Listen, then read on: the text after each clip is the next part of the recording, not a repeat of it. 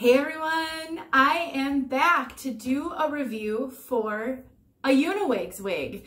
So I'm really excited to bring this color to you specifically. I've already done one review for Uniwigs. It was the Carrie wig, and they asked if I'd be willing to do another one, and I said of course, because I thought the Carrie wig was beautiful. And so they sent me Liz, and I did specifically asked them to send me one of two colors. So they picked the wig, but I had said that I really wanted to do a color that wasn't a specific blonde. And so they sent me Hazel Glaze. So this is Liz in Hazel Glaze. I cannot wait to talk about this color.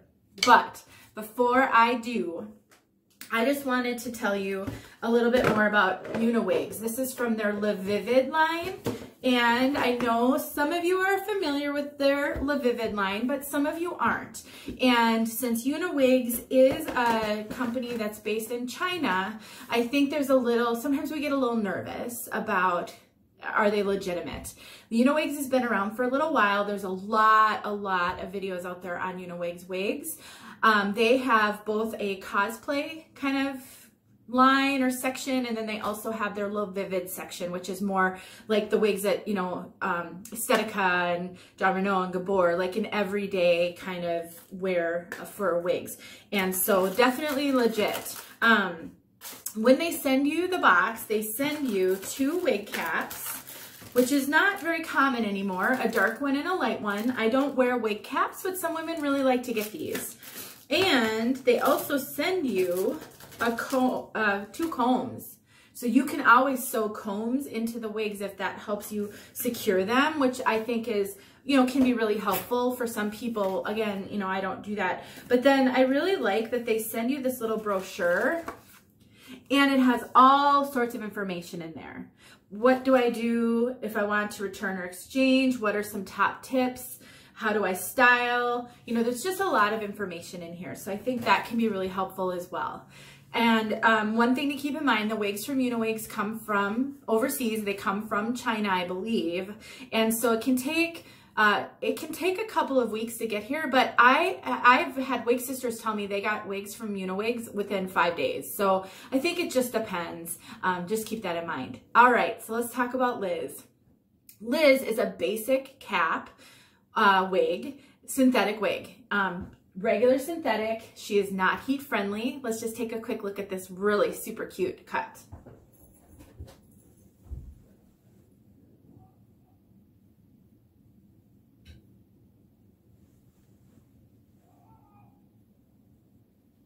Just want to make sure we got some focus going on here. I want you to see that back because it's really cute. I think this is a super cute, fun style. I really do. And it's very, very low density. And it has just a little bit of permatease right here, which gives it that lift right there. There's a bump of permatease, but otherwise super low density, not tons of permatease. For a basic cap wig, I think that's really unusual. So I really like that.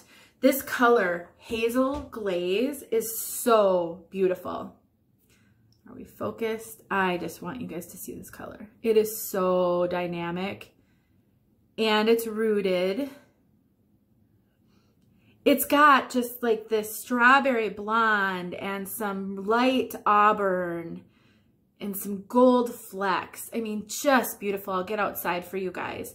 On a kind of a medium dark root, but not the contrast between the light and the dark isn't extreme. The rooting is very well done, and it's not very long. And one of the things I think the rooting does so well on this piece is it hides the permatease.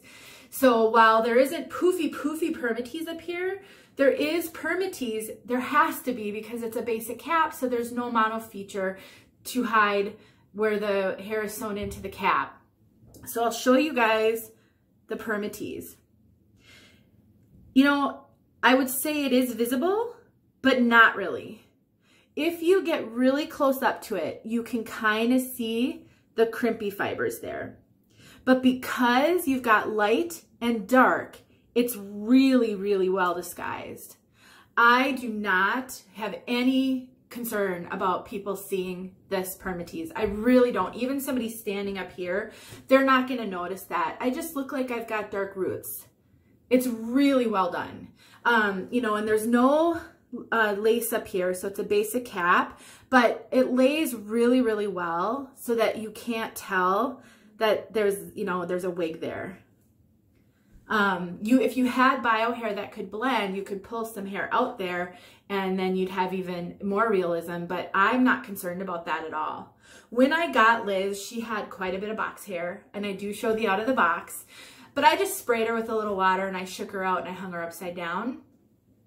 In order to get this style to work for me and look like this, I did use some product, and I will tell you that I almost always use product in short wigs. I just don't find that they work great without a little product. So what I did is I used this John Renault Peace Out Cream. Comes in a black tub now. This is a very old one and it's going strong. It lasts forever. And I just put some here, and I put a, ooh, I just pulled my earring out of my ear. Put some here. There is like a little wanger right there that I'm not sure what I'm going to do with. It just wants to kind of, and then I, you know, and then I put some in here and I did this. And then I took a little bit of dry shampoo, the tip I got from my Wig Sister Valerie from Loving Wigs with Valerie. And I just put a little dry shampoo in underneath here to give it a little bit of lift. Not for shine. I don't think this is shiny. I'm fine with this healthy sheen, but I wanted to give a little lift. I think I would probably want to just take a little steam to her, like right in here and here. I just think she needs a little more lift on the top, and that's partly because she really doesn't have a lot of permatease. So I really can't. Back here I can probably get some lift, but I really can't get much lift out of this style. She just doesn't have enough permatease at all to do that, and I would like a little more lift. Let me just take this other earring out so I don't look lopsided. I just love these layers. Honestly, I just think it's the cutest little cut. And I love this. There's just a little bit of a stack there. And then the way they contrasted those colors in the back. I love that. I think it looks so cute. Let me grab my mirror. I just think that looks adorable. I really do. All right, let's talk about the cap and the fit. So it's a basic cap. And the coverage is just typical on me. You can see my bio hair. This is really just standard coverage, I would say. The cap fits really well. The ear tabs go down, pretty standard for a lot. I do have a little bit of extra cap up here, just like a lot of wigs. So that is, it's not huge on my head. I will say though that it is big around my circumference, and I'm 22 inches. I do need to cinch this one in, and I haven't yet. And it does have the kind that I really dislike, the pull. And so my fear is I'll cinch it and it won't stay. That's just what happens with these kind of adjusters. I don't like them. So if you are an average large, I think this cap's gonna fit you. I really do. It fits me with room to grow, and I'm average 22 inches. I'm just very petite over the top of my head. She has an extended nape. It doesn't have any of the soft, like velvet. It's just the lace. She does have the bendable ear tabs, and there's quite a bit of hair sewn into those ear tabs to disguise them. And then it's just the basic front, and then, you know, wefted. Just a real basic cap. No real bells and whistles at all in this cap. Such a lightweight wig. It's just amazing to me how lightweight this is. On the tag, it says the color is Hazel Glaze 11R. So the color, maybe there's an 11 in it. I don't know. I don't know what that means. I'm not super familiar with Uniwigs color codes. But yeah, I just think it's so comfortable and so lightweight. Perfect. I mean, I think it would be really comfortable on a hot day. It's going to be the perfect length for wearing with turtlenecks and scarves. If you like shorter styles, oh my gosh. And the fibers feel so great. They're very light and wispy. very wispy, very, very realistic looking. I just think there's not a lot of poof. The fibers feel great. They're the finer denier kind, which is a lot more realistic looking than some of those. Like Noriko fibers are beautiful and they last forever, but they're not, they're very thick and substantial. These kind are really mimic human hair. In my opinion, they feel like and mimic human hair.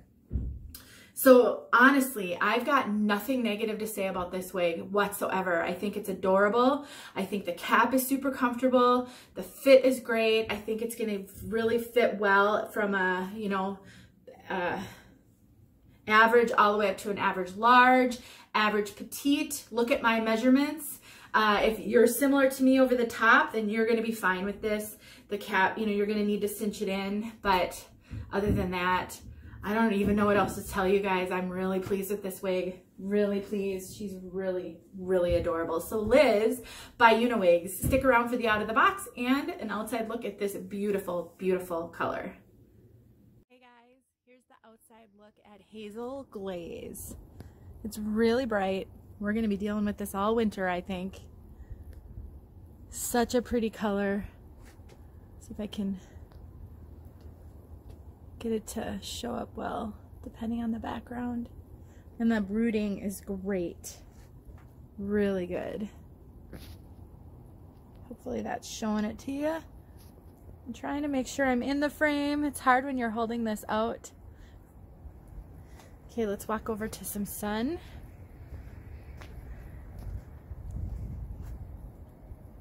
So pretty. I love this color.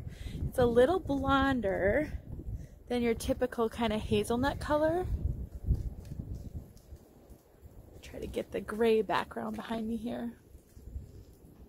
So bright. I hope this was a good look for you guys. Let's wrap it up over here back in the shade. A little bit more diffuse light. There you go. Let me know if you have any questions. Have a good one. Hey guys, here's the out of the box for Liz. She definitely has box hair. I think it's a cute cut though.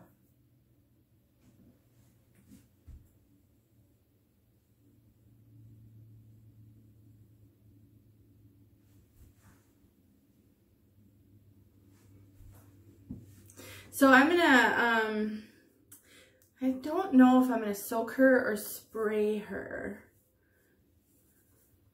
I haven't decided yet. She's very low hair density, so spraying her might just be plenty.